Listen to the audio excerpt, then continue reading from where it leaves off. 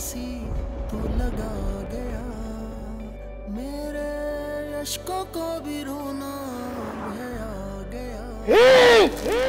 साया तेरे इश्क दिया खैरा मंदियां,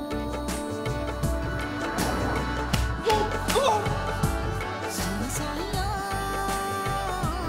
तेरे इश्क दिया खैरा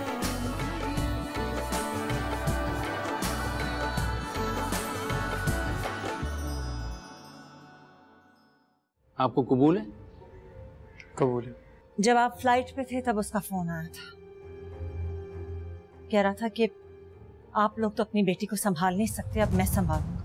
तुमने अपनी सारी जिंदगी इस घर में गुजारनी है। अंदर आने से पहले एक बात अच्छी तरह सोचे। वो मेरी बेटी है कैसर, उन औरतों में से नहीं है जिनसे तुमने शहर में ताल्लुकात बना के रखे हुए हैं। सुन साया तेरे इश्क दिया खैरा मंगियां।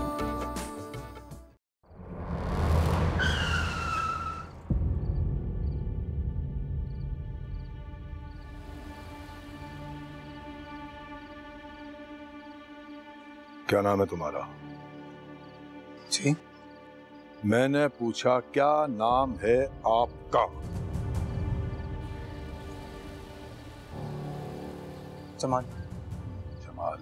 चलिए। क्यों? चलो। सर मैंने किया क्या है? थाने चलो, वहां चल के बताएंगे तुम्हें कि तुमने किया क्या है। एक मिनट।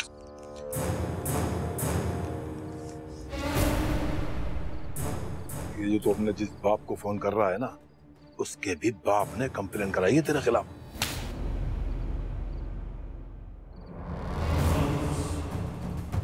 चल गाड़ी में बैठ। सर किसने कंप्लेन की है मुझे बताया तो मैंने किया क्या? मेरी गलती सर, मेरी गलती सर। चलो चल के बताता हूँ कि तूने किया क्या है।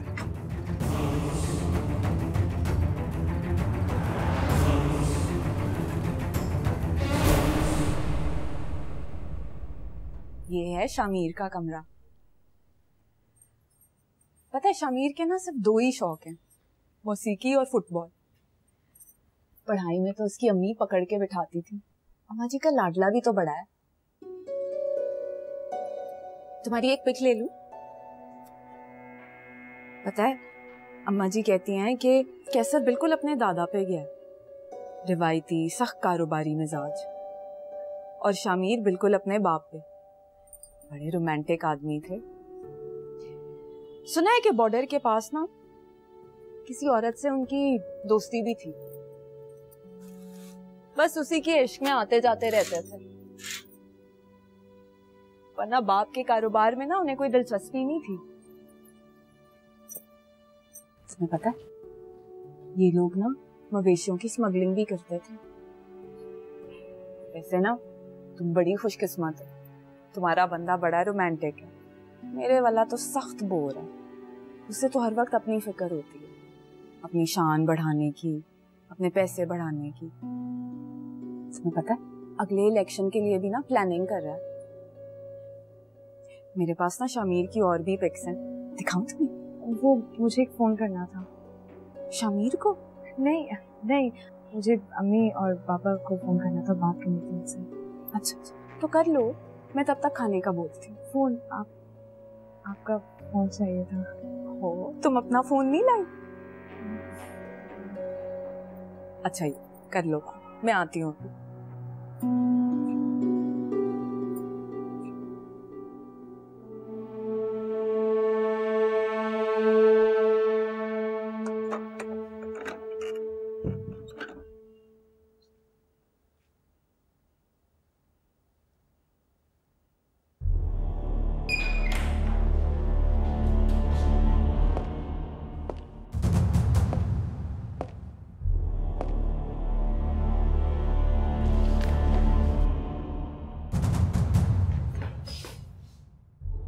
बहुत जल्दी बहुत बड़ा पैसे वाला बनना चाहता है तू, हमसे भी ऊपर जाना चाहता है।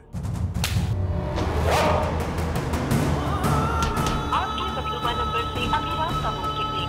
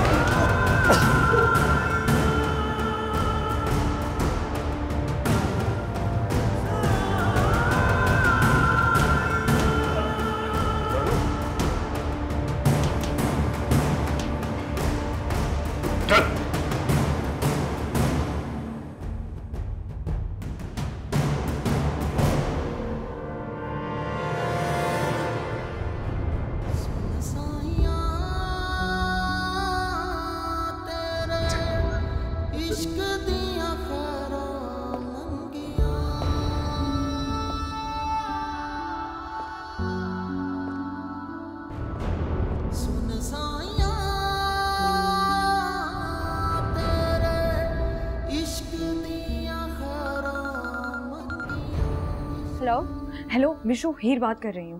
हीर कहाँ हो तुम? वो बेचारा पागल हो रहा है तुम्हारे लिए। कहाँ है वो? तुम्हारे घर के बाहर बैठा हुआ तुम्हारा इंतजार कर रहा है वो। मिशाल, उसे कहो कि वो वापस अपने घर चला जाए। क्यों? तुमने भागने का प्लान कैंसिल कर दिया क्या? मैं तो खुद किडनैप हो गई हूँ यार। क्या मतलब? कैसे मुझे अपने घर उठा कर लेकर आ गया। गॉड, लेकिन कैसे को कैसे पता चला? वो हमें फॉलो कर रहा था और जैसे ही उसको मौका मिला वो मुझे गन पॉइंट पे यहाँ उठा के लेकर आ गया। तो अब तुम वहीं रहोगी? तुम्हारा दिमाग खराब हो गया कि मिशाल, मैं कल वापस आ रही हूँ। बस तुम जमाल से कहना कि ना वो मेरे फोन पर मैसेज करे और ना किसी से कोई बात करे। तुम्हारे साथ बहुत बुरा हुआ है। नहीं मिशाल, बहुत अच्छा हुआ। मैं पहले डबल माइंडेड थी लेकिन अब मैं क्लियर हो गई। तुमने मेरा सामान पैक कर दिया? हाँ, 4-5 सूट और बाकी सारी चीजें रख दी हैं। ठीक है, तुम बस जमाल से कह देना कि भागने के अलावा अब कोई रास्ता नहीं है हमारे पास। ओके ओके मिशू, फिर मैं तुमसे आती हूँ तो वापस फिर मिलती हूँ। ठीक है, चलो बाय। आपके पास व्हाट्सएप है? तो फिर जो भी आपने मेरी पिक्चर्स आज ली है ना, वो मुझे प्लीज भेज दें। मेरी दोस्त इतनी एक्साइटेड हो रही है, उसको दिखानी है मैंने। वैसे तो हम ब्लूटूथ भी कर सकते हैं। मेरे पास फोन नहीं है ना मेरा। ये है ना तुम्हारा फोन?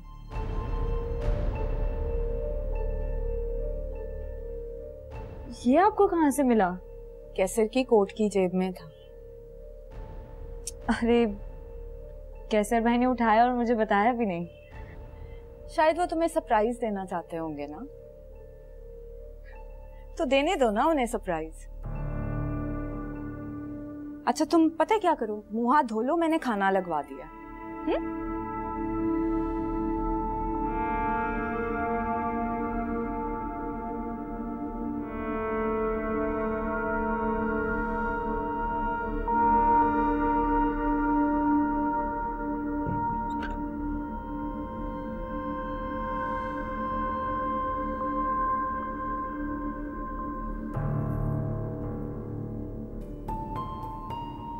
क्या कर रही हो? वो मैं ना हीर के लिए जोड़ा ढूंढने आई थी। वो तो ऐसे ही घर से उठ के आ गई है, फोन तक नहीं लाई अपना। क्या कह रही हो?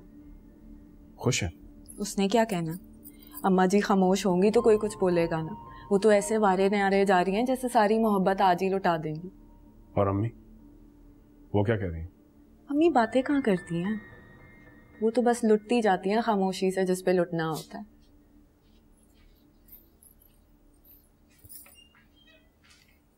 तुम भी तो ले लेकर फिर रही थी उसे? हाँ, तो मैंने सारा घर दिखाया है उसे।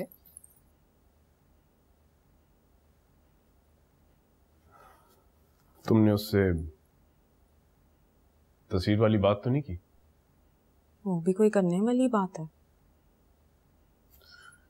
खैर, कोई ऐसी बात भी नहीं है। जिस माहौल से वो आई है वहां लड़के लड़कियां यूं आम तौर पे मिलते रहते, कोई बड़ी बात नहीं।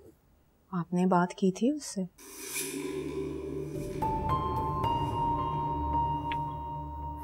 नहीं, पूछा नहीं,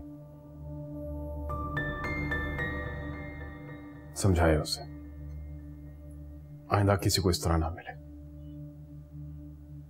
अब उसे हमारे असूलों के मुताबिक रहना पड़ेगा, चाहे वो किसी भी माहौल में हो।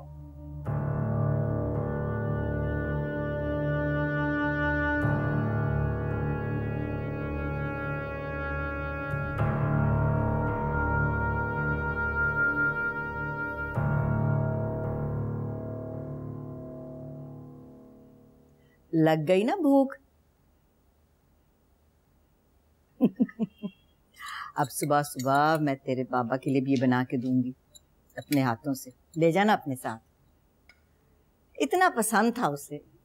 और गुलाम रसूल की और उसकी हमेशा इस पुलाव पे लड़ाई होती थी, पेट भर जाता था, नीयत नहीं भरती थी उनकी। आखिरी वक्त तक जब भी वो खाते थे ना, शफी भाई साहब को याद करके उसकी आंखें भर आती थी। जरा फोन लगाना अपने चाचा को, मैं उसे बताऊं कि आज उसकी बेटी उसी दस्तरखान पे बैठ के खाना खा रही है जिस पे वो मुझसे डांटे खाया करता था। जी अम्मा जी। वो सो रहे हैं वो। भी फोन किया था मैंने। अच्छा अम्मा जी तस्वीरें भेज देती हूँ ना मैं उन्हें। तो हर चीज डब्बे में बंद कर दे बस। अम्मा जी अब तो पूरी दुनिया इस डब्बे में बंद है। इसीलिए तो इतनी बेबरकती हो गई है, लज्जत ही नहीं रही किसी चीज में। अम्मा जी ऐसा करें ना, आप निवाला बना के इसे खिलाएं हीर को, मैं तस्वीर लेती हूँ। अच्छा राबिया क्या छिछोरापन है ये? इसमें छिछोरपन वाली क्या बात है? अच्छा खुश होंगी देख के। चल मुंह खोल, खाना। बिस्मिल्लाह। ली तूने तस्वीर?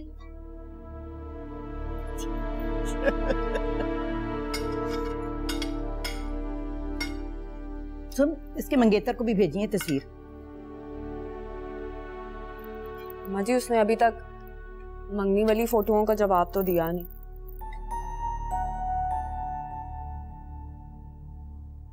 राबिया वो क्या जवाब देगा? तुम जानती हो ना कि वो कितना शर्मीला है। तेरे शौहर की तरह से मुंह फट नहीं है वो। शर्मीला नहीं, मीसना है। दिल की बात दिल के अंदर ही रखता है, बिल्कुल अपने बाप की तरह। कैसर की तरह नहीं, ये खरी बात करता है, मुंह पे करता है, भली लगे या बुरी, बिल्कुल अपने दादा की तरह। भाई हमारा घर कैसा लगा? घर घर वालों से बनता है। अगर वो अच्छे हो तो 2 कमरे का कच्चा मकान भी बहुत खूबसूरत लगता है, वरना महल भी बुरे लगते हैं। ये की ना सुलझाने की बात। खुशियां रिश्तों में होती हैं, दीवारों में नहीं। अम्मा जी कैसे भाई का कंस्ट्रक्शन का बिजनेस है ना, तभी इनका ख्याल है कि खुशियां रिश्तों से नहीं दीवारों से आती हैं। दीवारें पर्दे और इज्जत के लिए खड़ी की जाती है, और हमारी खुशी इज्जत और पर्दे में। पर्दे और इज्जत का ताल्लुक खुशियों से होता है कैसर, वरना दीवारें कितनी भी ऊंची कर लो बेबस हो जाती हैं वो। ये माँ बेटे ने दस्तरखान पे जरूर लड़ाई करनी है। अम्मा जी मैं कहाँ लड़ रही हूँ, माँ हूँ इसकी, समझा रही हूँ उसे। देख जुबैदा, ये मेरी गोद में पला बड़ा है, बिल्कुल जिस तरह छोटा गुलाम रसूल तेरी गोद में पल पड़ रहा है? ये सिर्फ मेरी बात समझता है।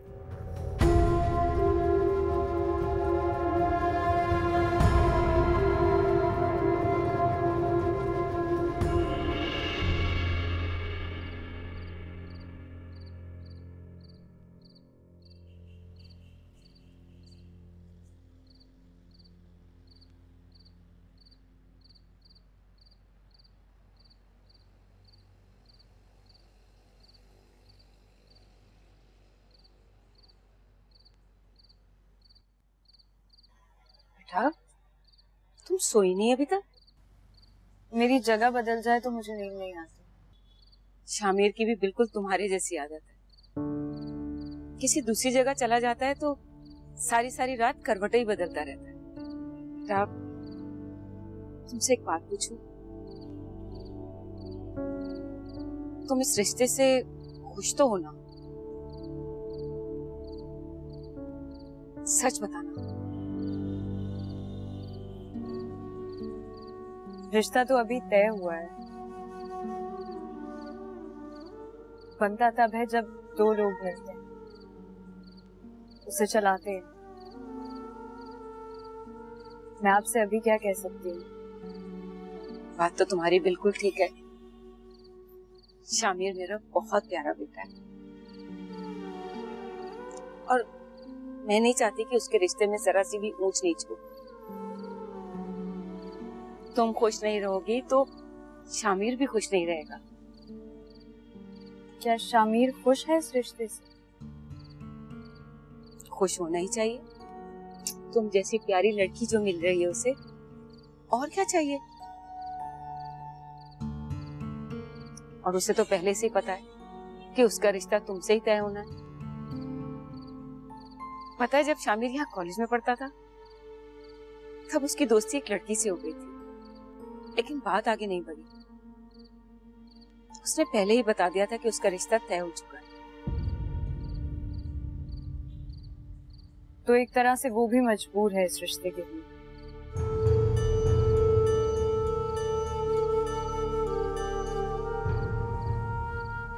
नींद ना भी आए तब भी लेट जाना चाहिए, वरना थकन हो जाती है। सुबह तुमने वापसी का सफर भी तो करना है। आ जाओ।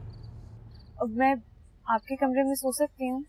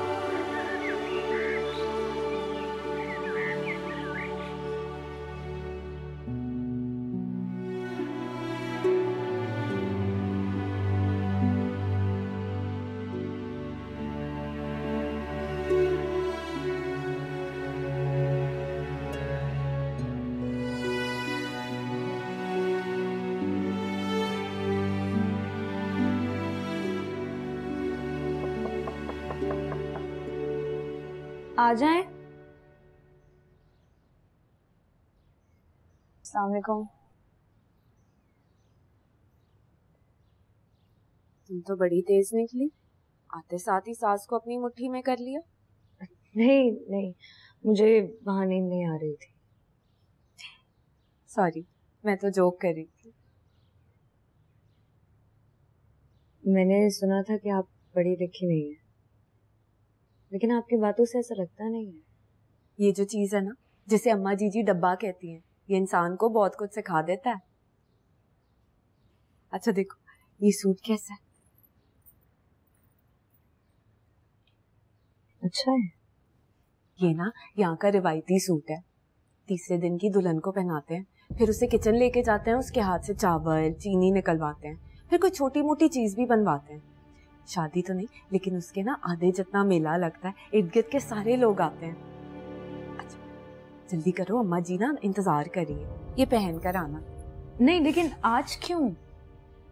ऐसे ही उन्होंने फिटिंग शिटिंग देखनी है, जल्दी करना। उधर ना मेरा शौहर भी एक पैर पे खड़ा है जाने के लिए, जल्दी जल्दी करना।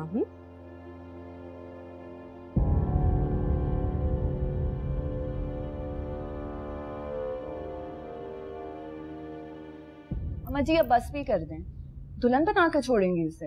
हाँ, मैं इसे दुल्हन बनाऊं, बल्कि अभी मैं इसका निकाह भी पढ़वा दूं।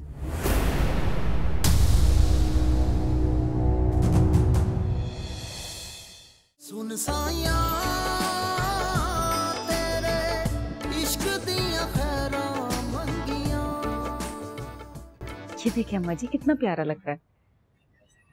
अच्छा बनाया उसने, माथे के ऊपर पूरा भरा। अम्मा जी देखिए कितनी प्यारी लग रही है। माशाल्लाह माशाल्लाह, बिस्मिल्लाह बिस्मिल्लाह, माँ सबके, वाह मेरा बच्चा,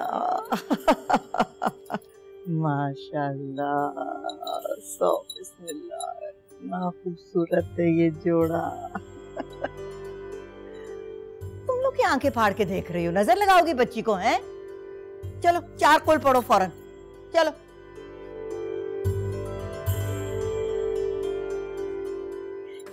बाहर सबके में दे दो, जाओ जाओ जाओ जाओ। बैठ के वैदा, मुझे तभी लग रहा था कि ये जोड़ा इसी के लिए बनाया, खामखा तो मना कर रही। अम्मा जी मैं तो सिर्फ इसलिए कह रही थी कि किसी के अरमान जुड़े होते हैं उसके साथ। अम्मी, जिसकी किस्मत में जो लिखा होता है ना, उसे वो ही मिलता है। हीर की किस्मत में भी ये जोड़ा था। वो जो लड़की थी ना। अच्छा अच्छा बस कर, ये सूट बनाई हीर के लिए। तू बेटा, तुझे पसंद आया है? अच्छा मैं ऐसे 20 जोड़े बनवाऊंगी इसकी शादी के लिए। अम्मा जी, हीर को यही वाले जोड़े पहनाएंगी सारे? नहीं, बाकी जो दूसरे जोड़े हैं वो हम शहर में जाके देखेंगे ना। ओहो अम्मा जी, शहर जाने की क्या जरूरत है? ये जो डब्बा है ना, इसमें आपको एक से एक नया फैशन दिखाऊंगी, बल्कि वो हमें बना के यहाँ घर भी दे जाएंगे। बस कर जाओ राबिया, जब वक्त आएगा जब देख लेंगे। वक्त आ गया है जुबैदा, वक्त आ गया बस। अम्मा जी, हमने उनसे 2 साल का कहा है, जब तक इनकी पढ़ाई मुकम्मल नहीं हो जाती। 2 साल? और मैं बीच में मर गई फिर? मैं इनकी पढ़ाई मुकम्मल होने का इंतजार नहीं कर सकती। अम्मा जी, अब बस भी कर दें, दुल्हन बना कर छोड़ेंगी उसे।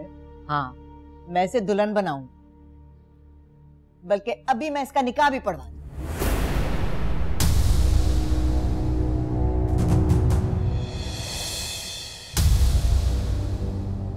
राबिया, वो आता है ना तेरे डब्बे में तस्वीर के साथ बंदा, तू शामीर को फोन लगा और मैं अभी मौलवी को बुलाती हूँ, मैं इनका निकाह पढ़वाती हूँ। देख क्या रही है, फोन लगा शामीर को। अम्मा जी, अचानक से ये सब क्यों कर रही हैं आप? अरे तुम लोग अपने ढोल तमाशे बाद में कर लेना ना, मैं तो अपने अरमान पूरे कर लूं दिल के। अम्मा जी, अभी तो उसके माँ बाप भी यहाँ नहीं है, ऐसे कैसे होगा? उनका क्या है, कैसर के पास एक और डब्बा है ना, उसमें उनको बिठा दो। राबिया, तू जाके कैसर को बुला के ला। ये अम्मा जी क्या कह रही हैं? जाना। तेरा क्या ख्याल है, तेरा बेटा मुझे रोक लेगा? हीर, इससे क्या पूछ रही है? ये तो खुद यही चाहती है, वरना ऐसे कोई लड़की उठ के ससुराल थोड़ी आके बैठ जाती है। अम्मा जी, लोग क्या कहेंगे, हमारी बिरादरी क्या कहेगी? लड़की को घर बुलाकर निकाह करवा दिया। छोड़ो दूसरों की बात, इसमें हमारी खुशी है ना, हम बस वही करें। कैसर, देख तो सही अम्मा जी क्या कर रही हैं। क्या हुआ? बेटा, वो हीर का निकाह करवा रही हैं। अम्मा जी, भाई मुझसे नहीं रहा जा, कल से ये आई है इस घर में और मुझे तो बस खुशियां और बरकतें ही नजर आ रही। मैं कहती हूँ जो काम कल होना है वो आज ही हो जाए। अम्मा जी, लेकिन तू जा, मौलवी गुलाम अली को बुला के ला, उनसे कह के 2 बोल निकाह के पढ़ दे।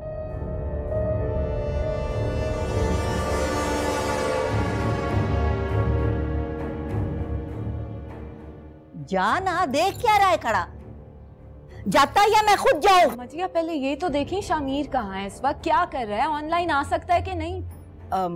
अच्छा, फोन कर उसे और उसे कह कि अम्मा जी तेरी आखिरी सांसें ले रही हैं, बात करना चाहती है तुमसे।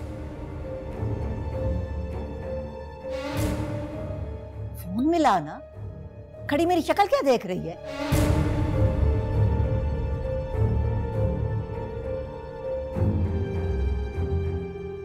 हेलो शामीर, तुमसे अम्मा जी ने बात करनी है।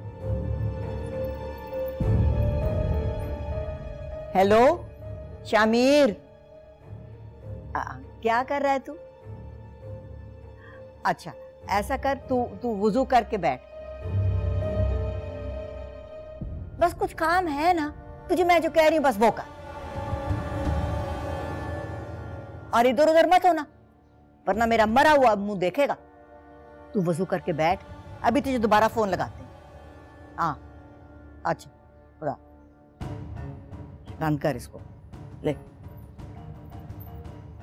कैसर, तू जाएगा कि नहीं मौलवी को बुलाने के लिए कि मैं जाऊं उठ के? है मैं जाता हूं।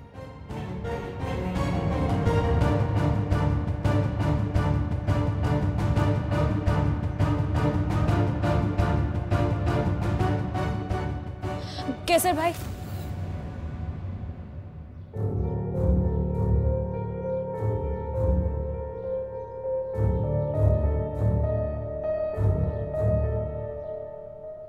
मैं ये निकाह नहीं कर सकती।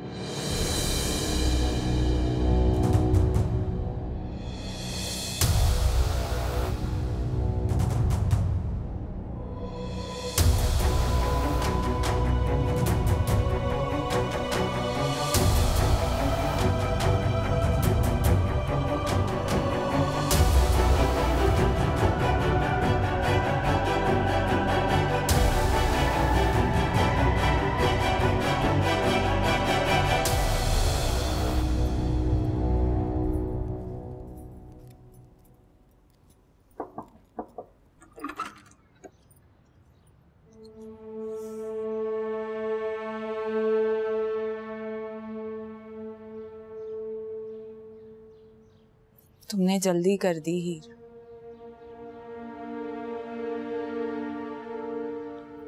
ये देखो, शामीर ऑफलाइन है।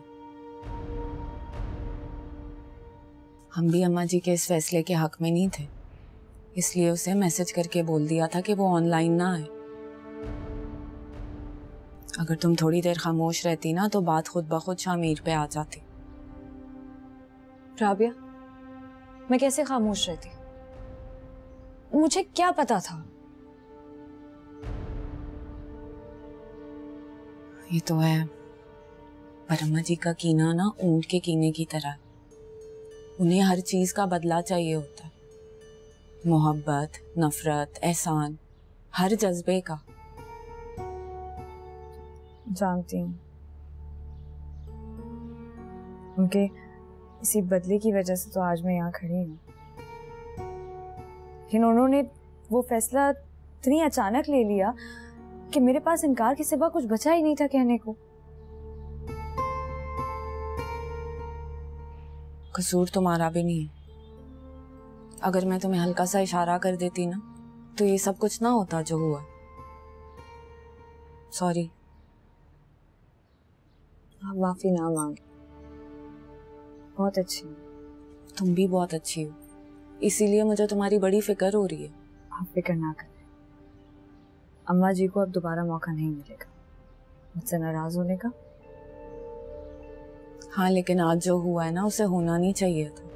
कम से कम तुम्हारी जबान से उनकी किसी बात का इनकार नहीं आना चाहिए था। आप क्यों सोच रही हैं इतना इस बारे में? मुझे ये समझ नहीं आ रहा। परेशान ना हो।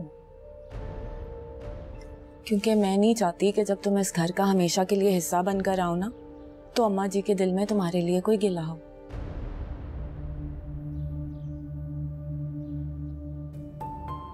फिक्र मत करें, ऐसा होगा ही नहीं। क्या मतलब? मतलब ये कि सब ठीक हो जाएगा।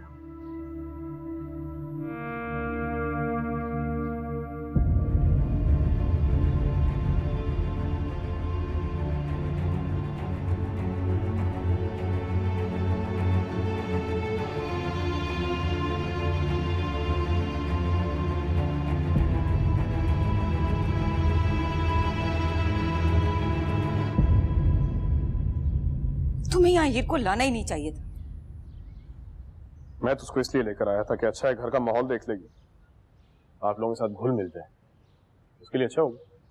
तो हो गया अच्छा। बेटा, क्या तुम नहीं जानते अम्मा जी के रवैये को? कैसे बैठे बिठाए उन्हें इल्हाम होने लगता है, किस तरह के फैसले करती हैं वो। तुम अच्छी तरह से जानते हो उन्हें। अच्छी तरह जानता हूँ, लेकिन निकाह का फैसला कर लेंगे ये मैंने नहीं सोचा था। ना ही लड़की के माँ बाप यहाँ है और ना ही शामिर। अच्छा बस ठीक है ना, उसे भी अंदाजा हो कि हम किस हद तक जा सकते हैं। बेटा, रिश्तों को जोड़ने के लिए जिद और हठधर्मी की नहीं, प्यार, मोहब्बत और अपनायत की जरूरत होती है। और ये जो पढ़े लिखे लोग होते हैं, इनके लिए खुराक से ज्यादा जरूरी होता है अच्छा रवैया। तो हमने कौन सा बुरा रवैया दिखाया उसे? जब से आइए प्यार मोहब्बत की बातें कर रहे हैं आप लोग। आखिर उसने इस घर में ही आना है, अच्छा है इस घर का माहौल जान ले वो। और शफी भाई, शैला, वो क्या सोचेंगे? उनकी फिक्र मत करें आप, वो इसको इतना सीरियसली नहीं लेंगे। अगर उसने जाके गिला भी कर लिया ना तो उल्टा उसे समझाएंगे। कमाल है बेटा, कल तक तुम शफी भाई की नीयत पर शक कर रहे थे, आज उनके रद्द अमल पर कैसे यकीन आ गया तुम्हें? अम्मी,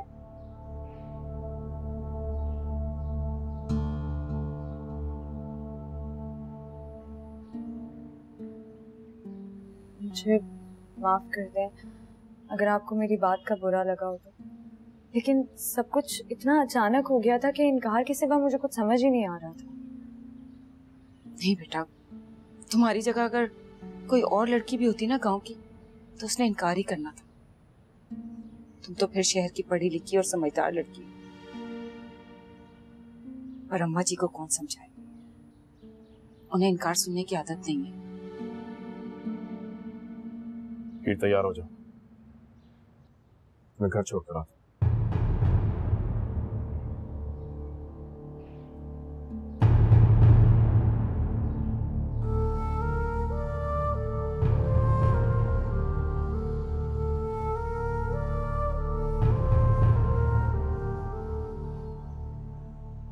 अम्मा जी,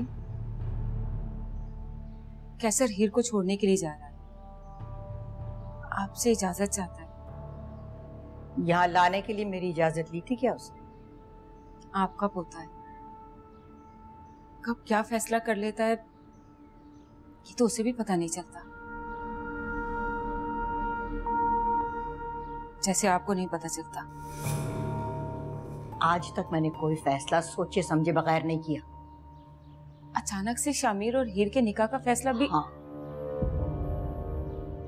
ये फैसला भी मैंने बहुत सोच समझ कर किया। पर अम्मा जी, अचानक इतना सोचने की क्या जरूरत है? शफी भाई ने खुद हीर का हाथ हमारे हाथ में दिया था, दोनों की रस्म हो चुकी है, फिर इतनी जल्दी क्यों? क्या शफी भाई की बात पर अभी भी बेएतबारी है आपको? बेएतबारी मुझे शफी पे नहीं, तुम्हारे बेटे पर है। शफी ने तो अपनी बेटी हमारी झोली में लाके डाल दी, लेकिन अभी तक मुझे तुम्हारे बेटे की कोई मर्जी नजर नहीं आई। अम्मा जी, हमने उसकी मर्जी पूछी ही कहाँ है? हमने तो उसको अपनी मर्जी बताई है। हमारी मर्जी में उसकी मर्जी शामिल नहीं है? नहीं अम्मा जी, ये बात नहीं है। तो फिर क्या बात? क्यों? रिश्ते से लेके रस्म तक, हीर के यहाँ आने से निकाह की बात तक तुम्हारे बेटे ने कोई दिलचस्पी नहीं दिखाई। पढ़ाई में मसरूफ है अम्मा जी वो, और आप अच्छी तरह से जानती हैं आखिरी साल है उसका। 6 सालों की मेहनत के नतीजे निकलने का दिन है ये। हमारी सदियों की जुबान का नतीजा निकलने के दिन है ये। अम्मा जी, वो आपका पोता है, आपका खून अपनी बात से पीछे नहीं हटेगा, जैसे आपका बेटा नहीं हटा था। प्यार तो वो भी किसी और से करता था ना, पर निभाई उसने मेरे साथ। मैं सिर्फ ये कह रही हूँ अम्मा जी कि आप हीर को अपने हाथ से रुखसत करें। उसने मेरे फैसले से इनकार किया है। अम्मा जी, आपके गांव की या आपके माहौल की भी कोई लड़की होती ना, तो इस अचानक फैसले पर घबरा जाती। फिर उसके माँ बाप भी यहाँ नहीं थे, उसको अंदाजा नहीं था इस बात का। माफ कर दें, मैं नहीं चाहती कि आपके दिल में कोई गिरा पड़ जाए उसकी तरफ से।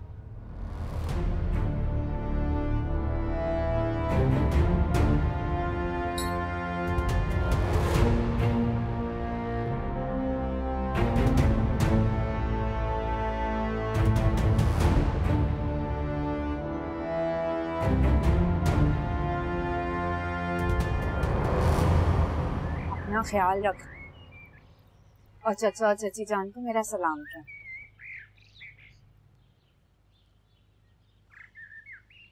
अम्मा जी ने तुम्हें माफ नहीं किया,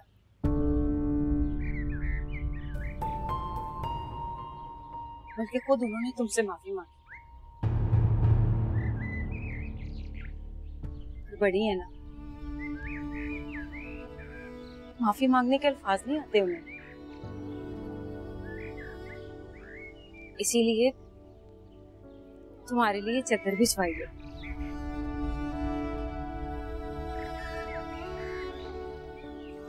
खैर से जाओ, यहाँ वापस आने के।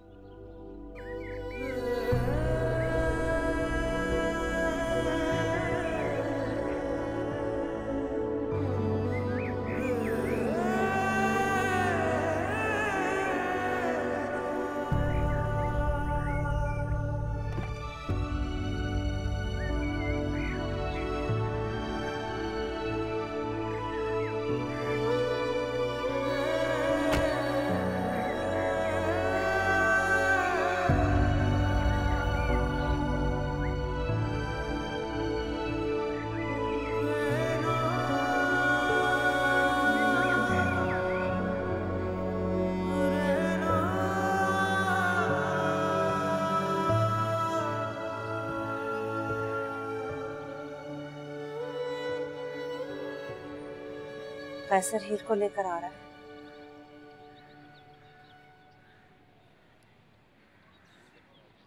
उस लड़के का क्या करना है?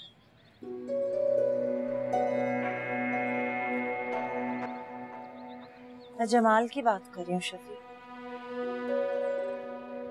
गरीब लड़का है, बहुत अच्छा और मेहनती है।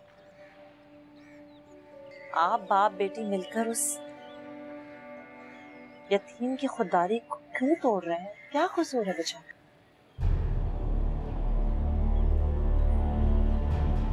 उसका कसूर ये है कि उसने मेरी बेटी को मेरे खिलाफ किया है। आपकी बेटी को उसने नहीं, आपके फैसले के खिलाफ किया। अगर वो नहीं होता तो मेरी बेटी मेरे फैसले के खिलाफ नहीं जाती। अगर वो ना होता ना तो आपकी बेटी भी नहीं होती शायद। जिस तरह आपने लाड प्यार करके उसे कांच का बना दिया था ना, आपकी इतनी बड़ी ठोकर चिकना चूर कर देती उसे। अब भी अगर वो अपने आप को संभाल के खड़ी है ना तो उसी जमाल की वजह से, वरना आप अपनी लाडली बेटी की कब्र पे बैठ के रो रहे होते। रुलाऊंगा तो मैं उसे जिसने मेरी बेटी के दिमाग में जहर भर दिया है। उसकी बेवा माँ की आह लगेगी हमें शफी, जो उसकी जिंदगी का वाहिद सहारा है, उसकी जीने की एक उम्मीद। पता नहीं किस तरह पढ़ा लिखा के उसे यहाँ तक पहुंचाया होगा। उसके करियर का तो सोचिए शफी। मेरी बेटी भी मेरी जिंदगी की वाहिद उम्मीद है, मेरे जीने का सहारा। तो उसको बिगाड़ने की जिम्मेदारी भी आप पे आती, उस मासूम पे नहीं। जाने दे शफी, छोड़ दे उसे। बेटी की मोहब्बत में खुद गर्ज होके इंसानियत के मैयार से नहीं गिरती।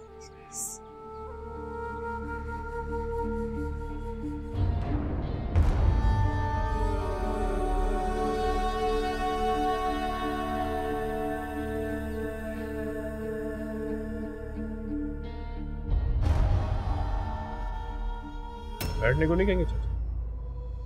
मैं तो तुम्हारी शक्ल भी नहीं देखना चाहता तुम्हारी उस हरकत के बाद।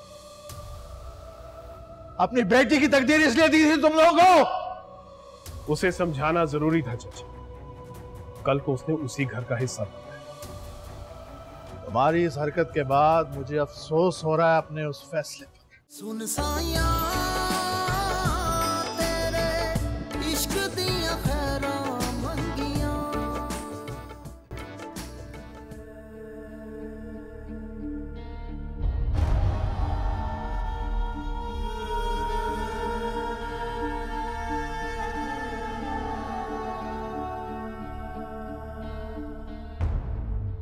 बोलो।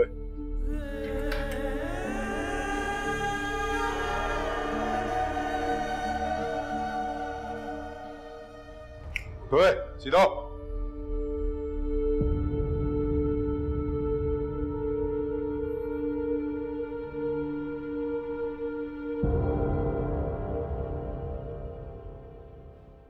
अबे होता है लगाओ तेरे ड्रामे बस खड़ा हो। सही पहचान को तुझे ऑफिस में ले जा रहा हूं। चल। ये है साहब वो बंदा।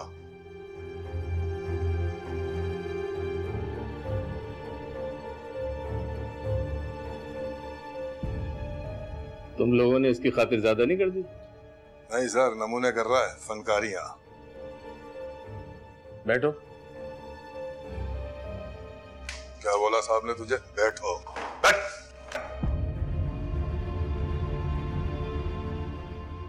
पियो पियो। ऐसे क्या देख रहे हो यार? हम पुलिस वाले भी इंसान होते हैं, हमारे सीने में भी दिल होता है।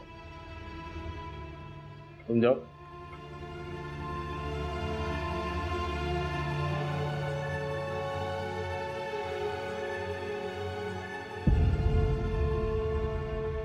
इसे देखने से पहले तो मुझे अंदाजा नहीं था कि तुम्हें क्यों उठाया, लेकिन उसको देख के सारी बात समझ आ गई।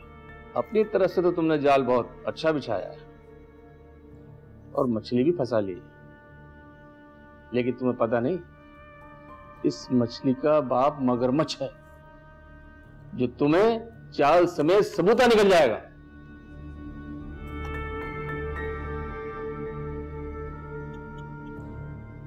नौजवान हमारा फ्यूचर हो, हमारा रोशन मुस्तकबिल हो तुम लोग, फिर क्यों हट जाते हो अपने हम से? तुम्हारी उम्र है इस तरह काम करने की? पढ़ो लिखो, कमीशन पास करो, बंगले कोठियां बनाओ, जरूरत क्या है ऐसी जुगाड़े करने की? जब बंदे के पास पोजीशन आती है ना, दौलत खुद ब खुद उसकी बांधी बन जाती है। समझ आ रही है मेरी बात?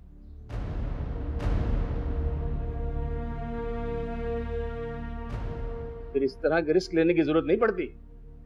जिन लोगों ने तुम्हें बंद कराया ना, उन्होंने निकालने का ऑर्डर किया है, और उनके ऑर्डर की कितनी अहमियत है इसका अंदाजा तुम्हें हो गया होगा। लेकिन तुम्हारे लिए बेहतर है कि उस घर की तरफ देखने की गलती ही मत करना। मैं इस केस को तुम्हारी पहली और आखिरी नादानी समझकर यहीं क्लोज कर देता हूं।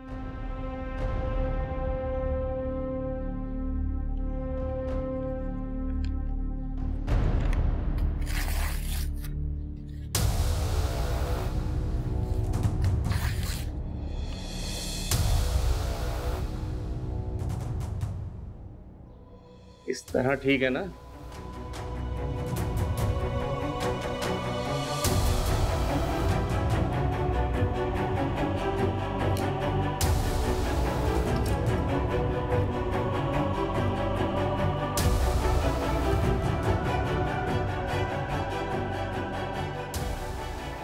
अब जाओ, अपनी नई जिंदगी की शुरुआत करो।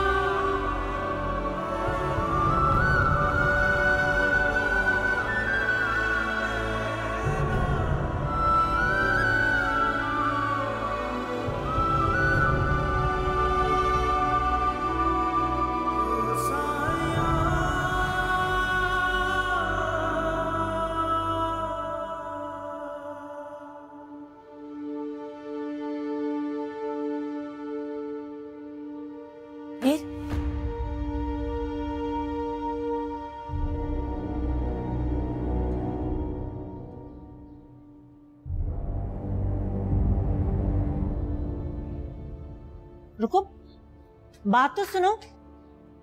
हीर। सलाम चाचा। अब शफीक शफीक चलो।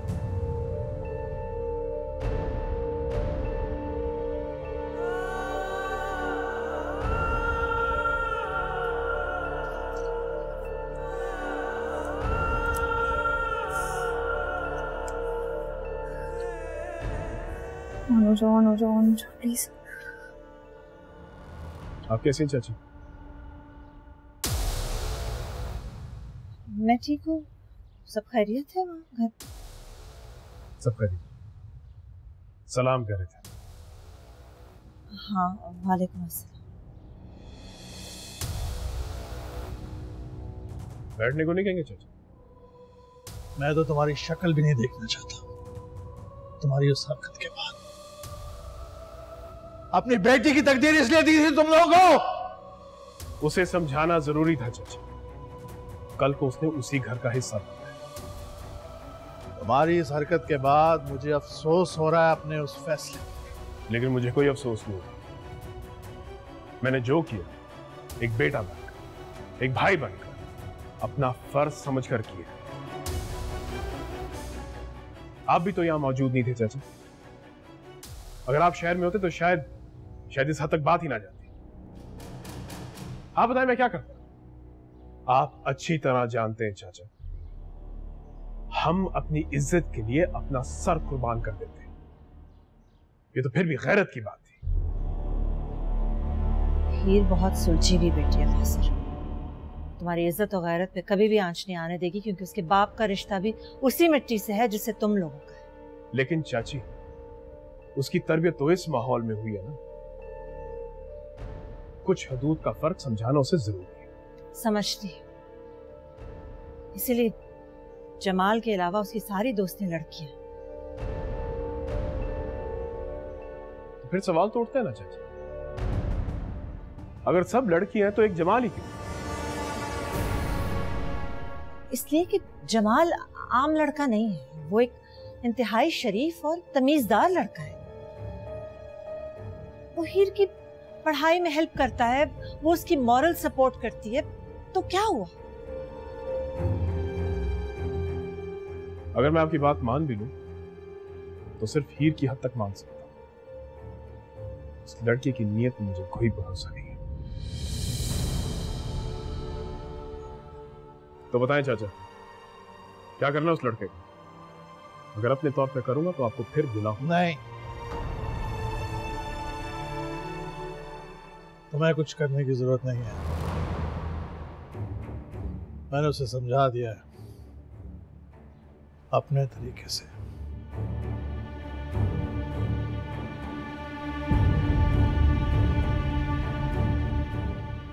ठीक है,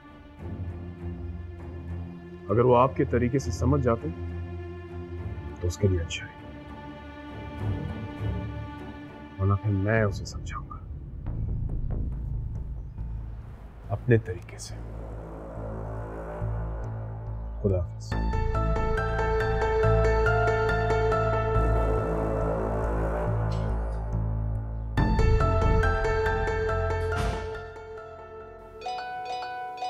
जमाल का मैसेज। Where are you, हीर? कहाँ चली गई हो?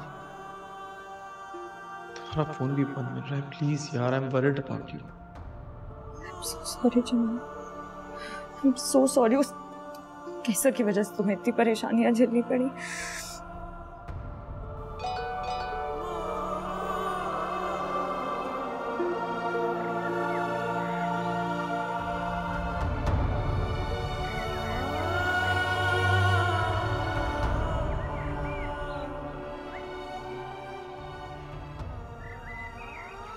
हीर, तुम कहाँ हो?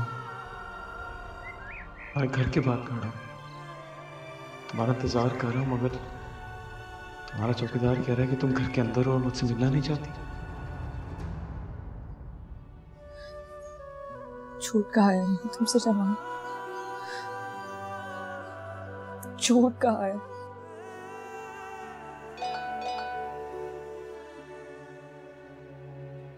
मैं पिछले 3 घंटे से तुम्हारे घर के बाहर खड़ा हूं, तुम्हारा इंतजार कर रहा हूं। इतने अजीब से ख्याल आता रहे, कहीं ऐसा तो नहीं कि निकाह करने के बाद तुम्हारा दिल बदल गया?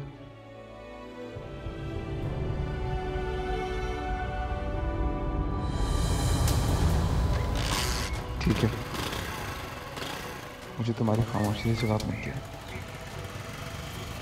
मैं अब जा रहा हूँ। तुम सोच भी कैसे सकते हो कि मैं तुम्हें जाने दूंगी जमाल?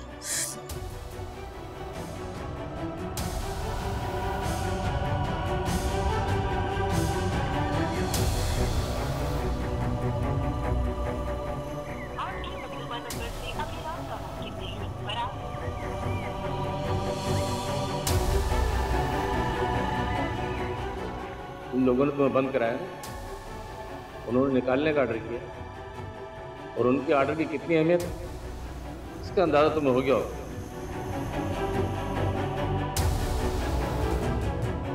तुम्हारे लिए बेहतर है कि उस घर की तरफ देखने की गलती भी मत कर। मैं इस केस को तुम्हारी पहली और आखिरी नादानी समझकर यहीं क्लोज करता हूं।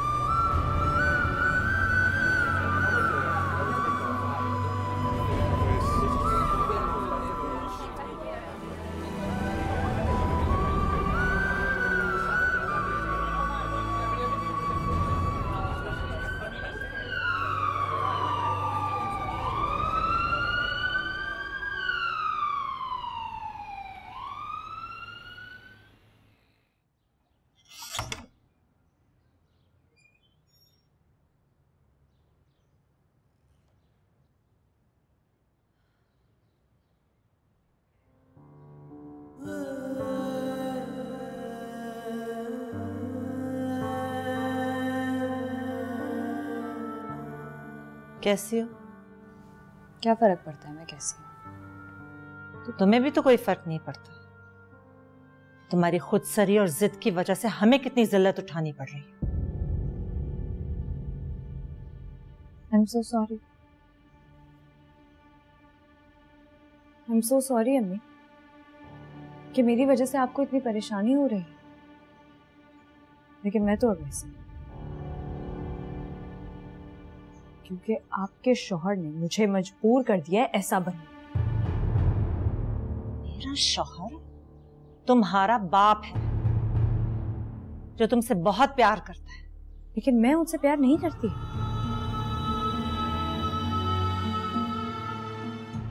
तो किससे प्यार करती? जमाल से? अपने बाप की 22 साल की मोहब्बत 22 दिनों में भुला गई। क्या हैसियत है उस लड़के की? मेरी क्या हैसियत है? एक कुर्बानी के जानवर की। अम्मा ने बाबा को पाला, बाबा ने मुझे पालकर उनके हवाले कर दिया। कौन अपनी मुंह बोली मां का कर्जा उतारने के लिए अपनी सगी बेटी को कुर्बान करता है अम्मी? तुम्हारे बाबा भी बहुत तकलीफ में है, खुश नहीं है वो। झूठ झूठ बोल रही हैं आप।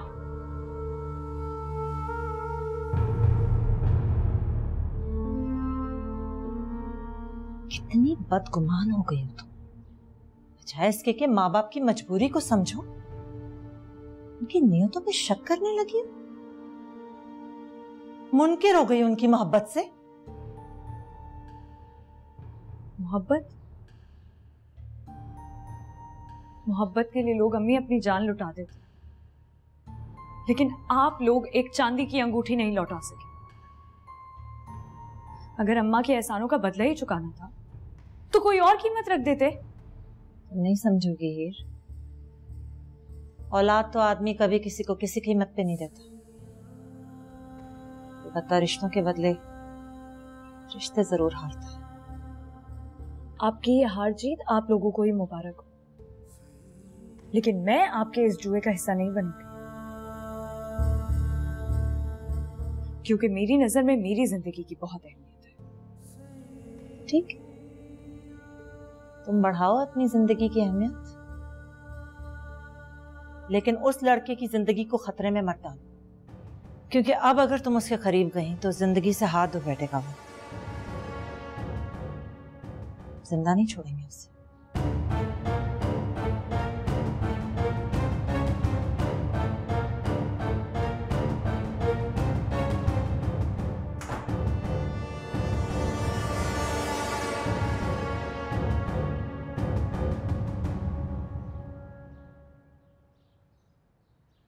आपके मतलूबा नंबर से अभी राब्ता मुमकिन नहीं। बराए मेहरबानी कुछ देर बाद कोशिश की।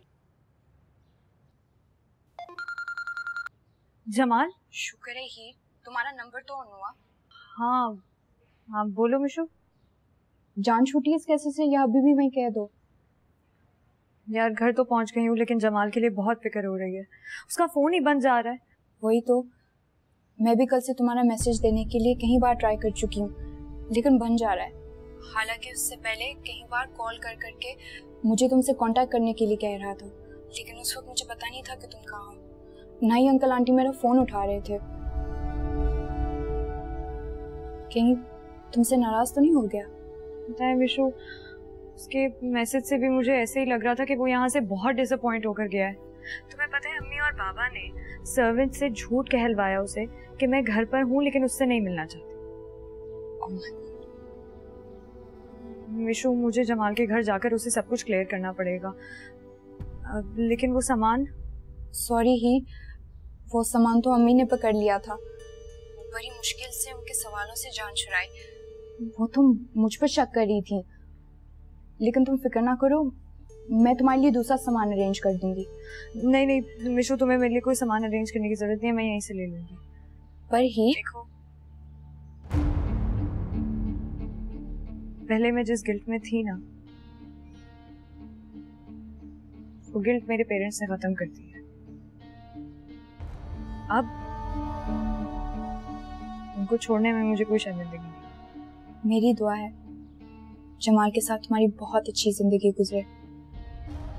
आमीन। जैसे ही जमाल से कांटेक्ट हो मुझे बताना।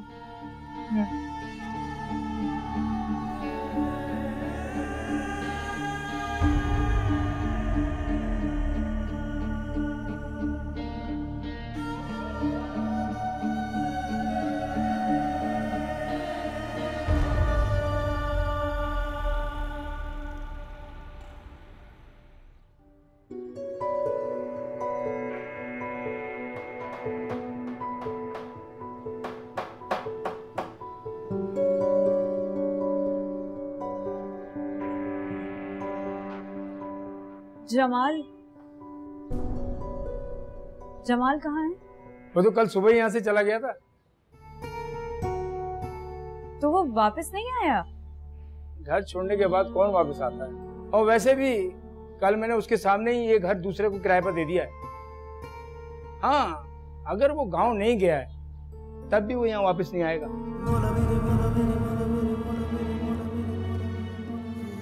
चल भाई, तू क्यों रुक गया? काम कर यार, जल्दी कर।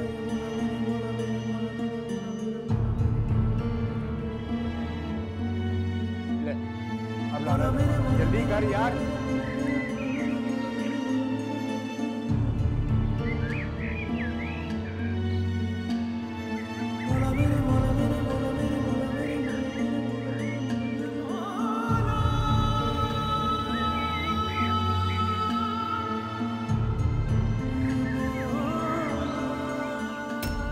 जो दिल चाहे आप कर लें, लेकिन अब मेरा जहां दिल चाहेगा, जब दिल चाहेगा मैं जाऊंगी।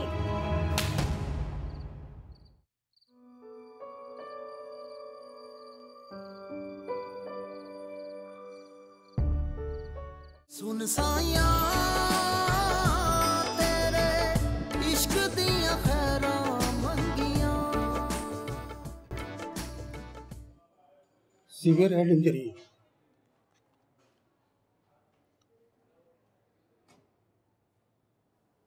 कौन है इस पेशेंट के साथ? सर लावारिस है, कल कुछ राहगीर इसे यहाँ एम्बुलेंस में छोड़ गए थे। तो इसकी जेब से कोई अता पता नहीं मिला? नो सर, किसी जेब कतरे ने बड़ी बेरहमी से इसकी जेबें काटी हैं और इस बेचारे की हालत पे तरस भी नहीं खाया। आप एक काम करें, थोड़ा न्यूरो वार्ड में शिफ्ट कर दें। जी सर।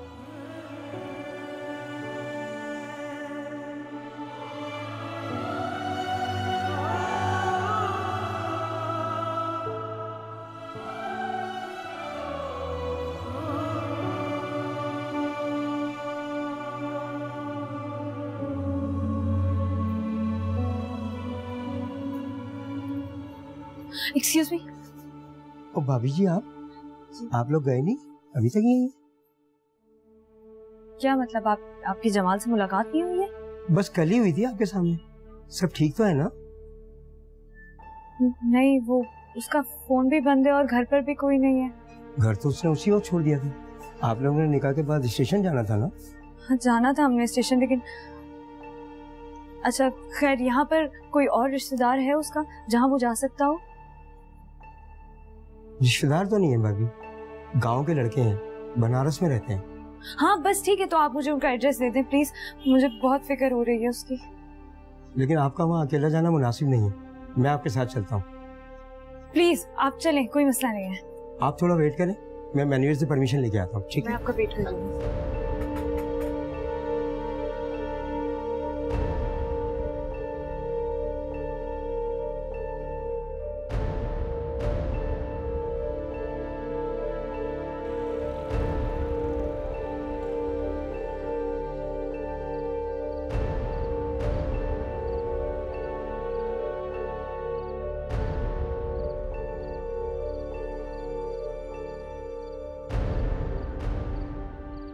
फिर काट दिया। आखिर तुम्हारी बेटी चाहती क्या है?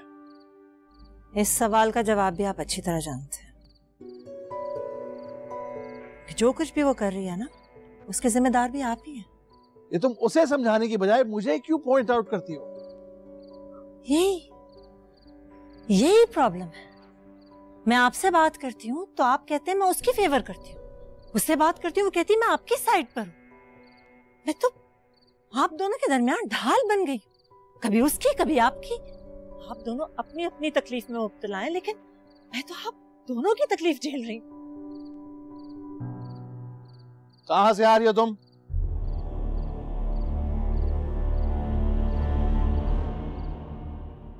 मैं कुछ पूछ रहा हूं, कहां से आ रही हो तुम?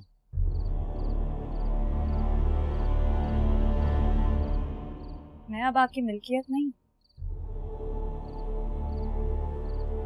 आप अपनी परवरिश की कीमत पर मुझे बेच चुके हैं, इसलिए आप मुझसे किसी भी किस्म का सवाल करने का हक नहीं रखते।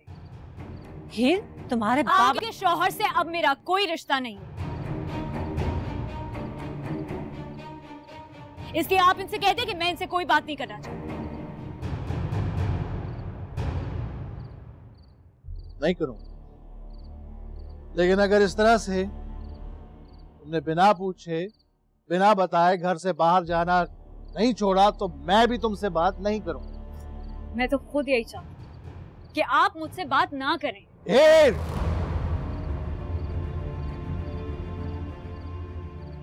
मैं नरमी से पेश आ रहा हूं, मैं सख्ती भी कर सकता हूं।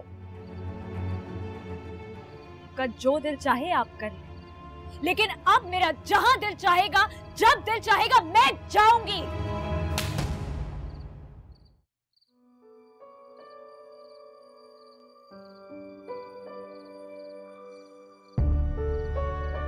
आज तक इसने दोस्त के रूप में देखा है,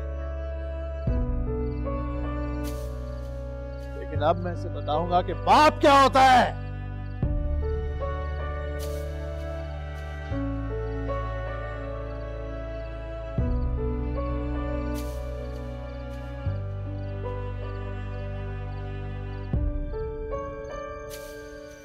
अब मैं आपको बताऊंगी कि अगर बाप आप जैसा हो तो बेटी को कैसा होना चाहिए।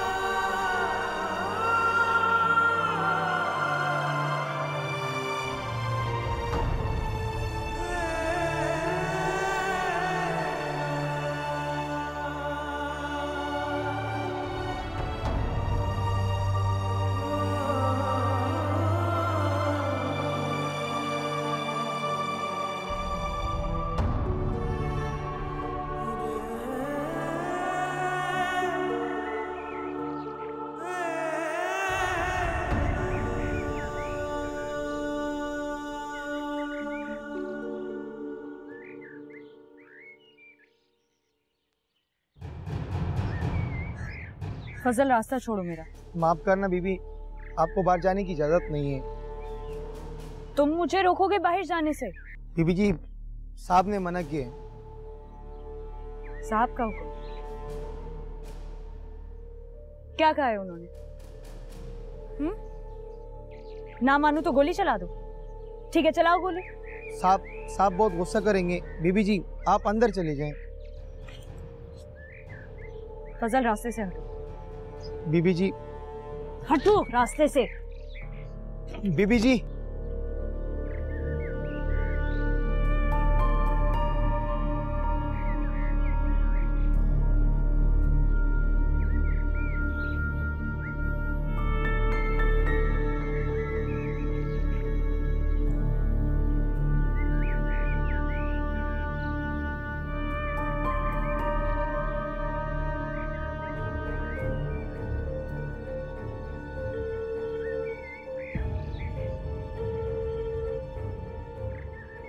हेलो, अम्मा जी से बात करवाएं।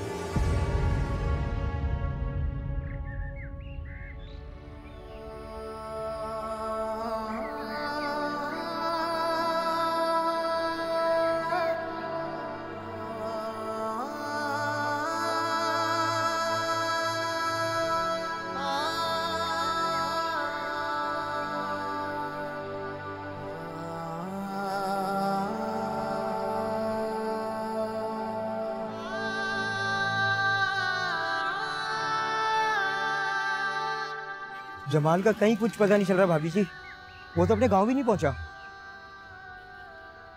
तो फिर आप उस किराना स्टोर पे फोन करके देखिए ना, जहाँ पे जमाल अपनी अम्मी को फोन करता था। भाभी जी मैंने किया था फोन, उसने भी यही बताया कि जमाल गाँव नहीं पहुंचा। फिर गाँव नहीं पहुंचा है तो कहाँ गया है? उसके कई दोस्त और रिश्तेदार दूसरे शहरों में मजदूरी करते हैं भाभी जी, हो सकता है वो वहां चला गया हो। ये अचानक बगैर बताए कैसे जा सकता है वो? भाभी जी उसके दिलो दिमाग में क्या बात है ये तो हमें नहीं पता, हमसे तो ठीक से बात ही नहीं करता था वो। शुक्रिया।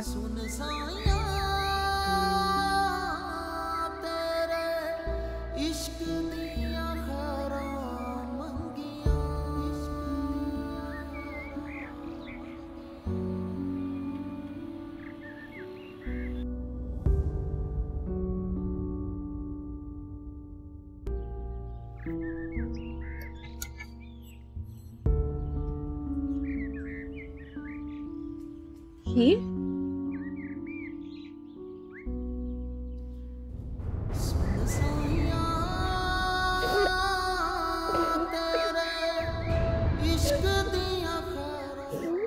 संभालो खुद को।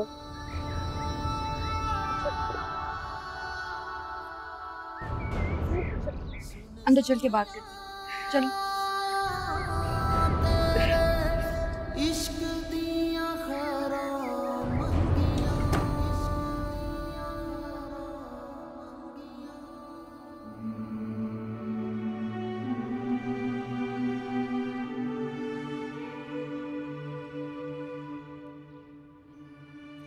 लो ये पियो।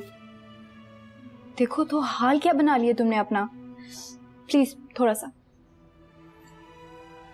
नहीं विशाल, जब तक जमाल का पता नहीं चल जाता कि वो कहाँ है, मेरे हलक से कुछ नहीं उतरेगा। प्लीज स्टॉप क्राइंग, इस तरह रो के खुद को तबाह कर दोगी। ठीक है, तुम मुझे बताओ मैं क्या करूं? मुझे तो कुछ समझ में नहीं आ रहा। मुझे तो खुद कुछ समझ में नहीं आ रहा। वो जिस तरह तुम्हारे लिए परेशान था, जिस तरह बार बार फिक्रमंद होकर मुझे कॉल कर रहा था, एकदम से अपना फोन बंद करके कैसे चला गया? और गया भी तो ऐसे कि उसने अपना निशान तक नहीं छोड़ा। ही कि तुम्हारे पापा ने तो जमाल को। मशाल, मैं अपने बाबा को जानती हूँ, वो लड़ सकते हैं, उसको डराने के लिए कुछ छोटी मोटी धमकी दे सकते हैं, लेकिन गायब नहीं करवा सकते। और वैसे भी जो मैसेजेस उसने मुझे किए थे उसमें उसने साफ लिखा हुआ था कि वो खुद जा रहा है। मुझे दिखाओ।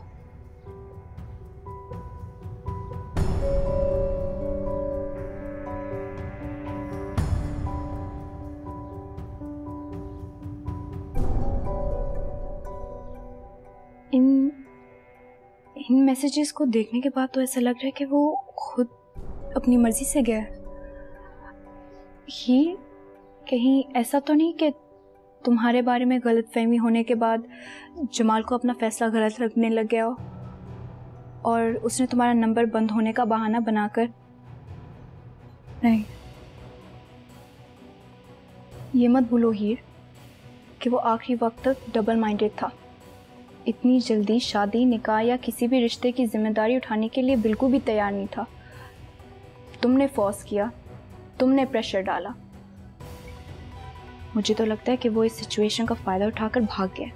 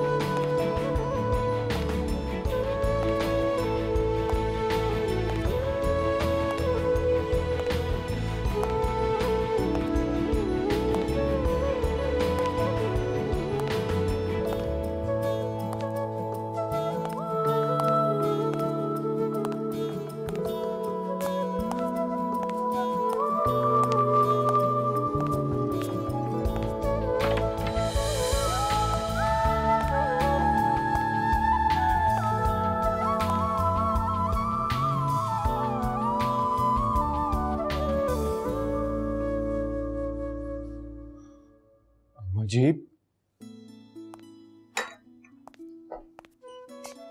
अजीब, क्या हुआ आपको? ठीक तो है ना? इस उम्र में क्या हो, बस बैठी हूँ तेरे इंतजार में, सांसें रोक के। ऐसे तो ना बोले। ऐसे ना बोलने से मौत टल जाएगी क्या?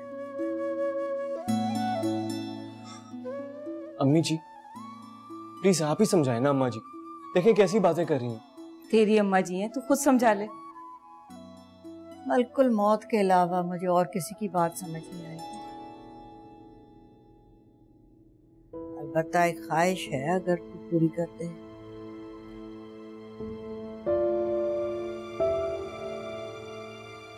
हुक्म करे। मैं चाहती हूँ कि मरने से पहले तेरे सर पे सेहरा देख लूं। अम्मा जी आप तो जानती हैं ना, अभी पढ़ाई अधूरी है मेरी। जा फिर कर ले पूरी। मर जाऊंगी तो अपनी शादी के फूल मेरी कब्र पे चढ़ा देना।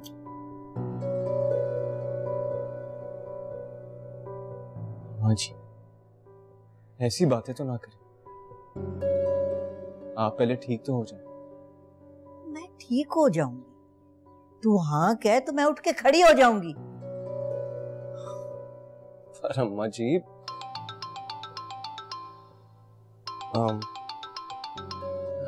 Excuse me.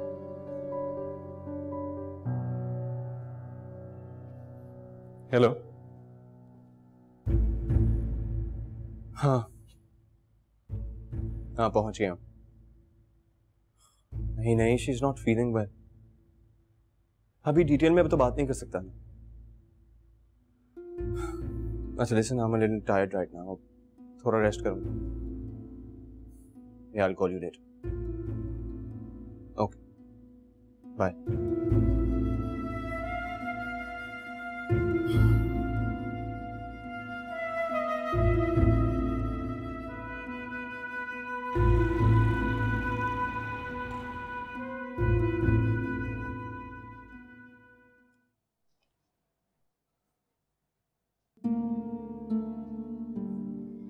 बेबी जी पानी या चाय लाऊं आपके लिए?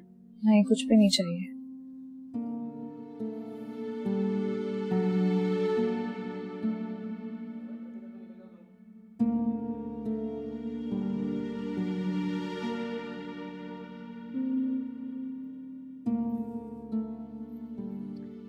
ये देखो। क्या ये? तुम्हारी शादी का कार्ड है। क्या? हमने तुम्हारी शादी शामीर के साथ तय कर दी।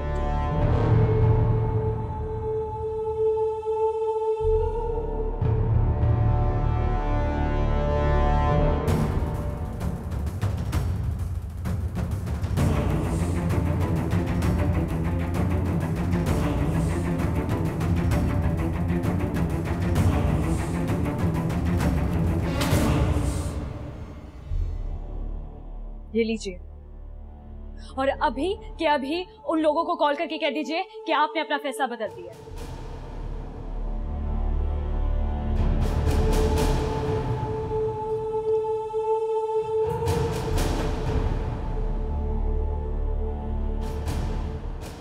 मैं ऐसा कुछ नहीं करूं।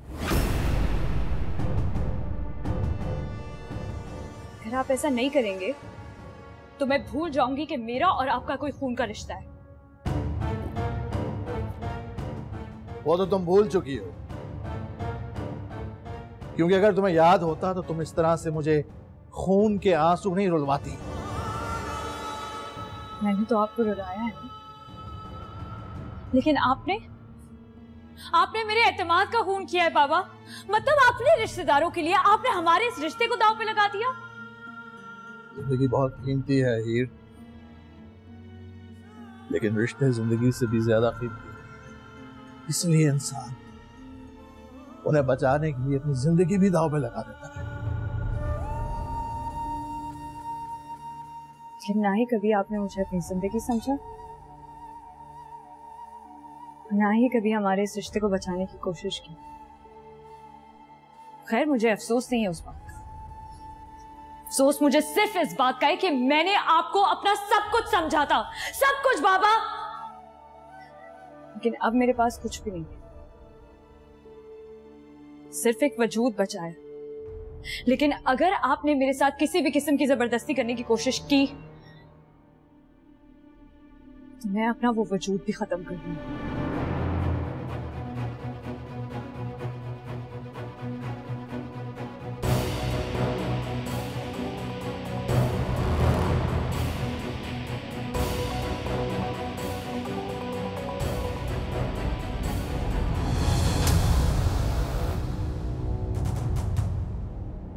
चला